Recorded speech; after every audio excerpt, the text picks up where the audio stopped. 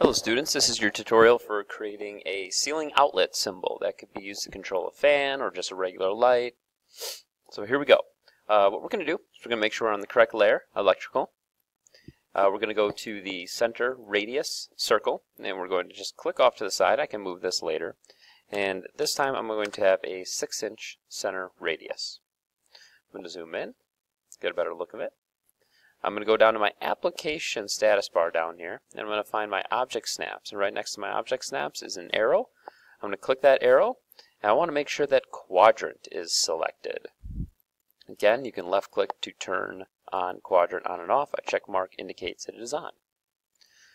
I'm going to go up to my line command now, and I'm going to draw 4 lines. So I'm going to start at the top here. I'm going to click. I'm going to go straight up, and I'm going to draw this at 6 inches. I'm done with that, so I'm going to right click and enter.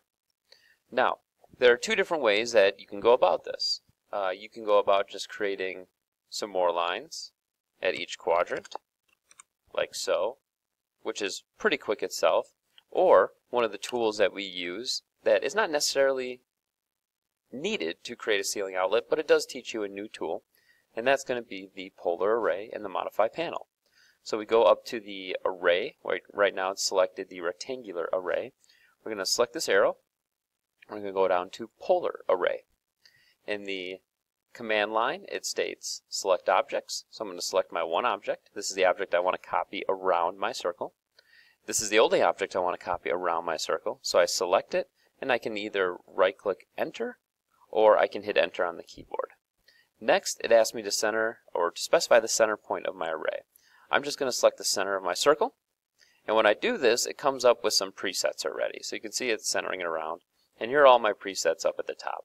For my items, I want to make sure that this is 4, and I can click off of into the one another boxes, and you can see here it creates 4, and I have it to fill the entire 360 degrees of the circle, and between them is 90 degrees. I don't need to change anything other than the items, which are 4. I am happy with my array.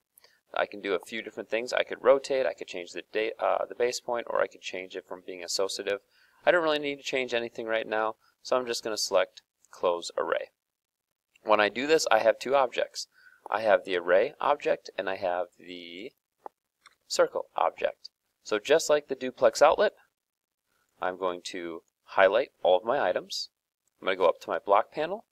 I'm going to select create, and for the name, I'm going to type my name as a ceiling outlet. I'm going to specify a point, which will be, I'm going to pick a point, which will be the center. So I have my block. I can go ahead and hit OK, and now I have just one solid object in which I can click and move around or copy if I have multiple ceiling outlets. This is your tutorial for creating a ceiling outlet.